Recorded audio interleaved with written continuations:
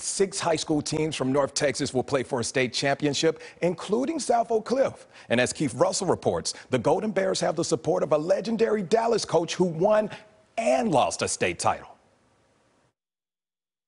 Trophy case? Yeah, all this. Yeah. Freddie James is rooting for South Oak Cliff like you wouldn't believe, but wants to clarify the idea that this could be Dallas ISD's first state football title in over 60 years. South Oak Cliff will be the first team if they win this coming weekend since 1958. I said, well, people say what they want to say, but we know who won the state championship in 1988. James coached that Dallas Carter High team, which some regard as the best to ever play. Due to an ineligible player, that title was stripped away. Well, why did they take that away from us 2 years after we had won it?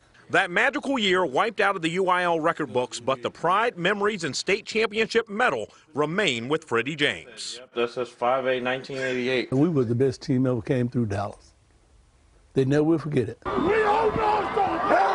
Here we are in 2021 with Duncanville coach Reggie Samples, a grad of South Oak Cliff, trying to win his first state title. That's in 6A. And 5A, South Oak Cliff coach Jason Todd goes for his first. James hopes both are celebrated as great coaches, not great African-American coaches. Don't use the word black or white. I don't believe in that. I'm colorblind.